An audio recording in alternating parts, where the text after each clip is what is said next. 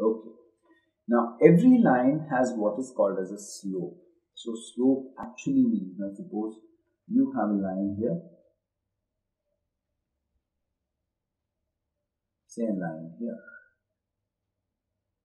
This actually, the slope of the line means tan of the angle that the line makes with the positive x-axis. Tan theta, tangent theta, which is the trigonometric ratio which all of you are familiar with, is the slope of that line. However, more often than not, you may not be given this particular angle, or possibly there is no way to find this angle. In that case, how do you find the slope of this line? Now remember one thing, slope of a line is a constant. We need to pick up any 2 points, say over here. Suppose this is 2, 0. This is 2, 0, and this is say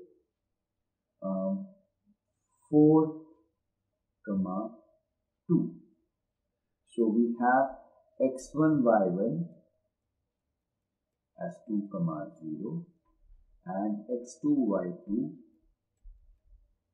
as 4, 2.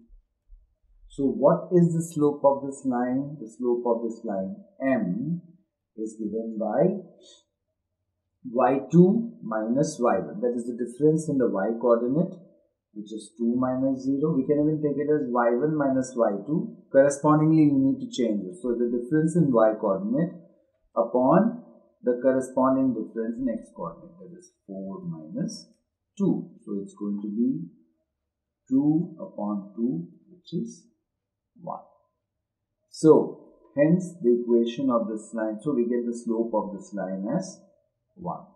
You just find the difference in y coordinates. It could be either 0 minus 2 upon 2 minus 4 or 2 minus 0 upon 4 minus 2, which means it's either y2 minus y1 upon x2 minus x1 or y1 minus y2 upon x1 minus x2. But you just have to see that if it's taken y1 minus y2, we need to take it as x1 minus x2 or not x2 minus x1. Right? So the difference in y coordinate upon the difference in x coordinate will give us the slope of a particular line, because we can write the equation of a line in terms of the slope. We understood how we can write the equation of a line using both the intercepts. Even using the slope of a line, we can find the equation of a line.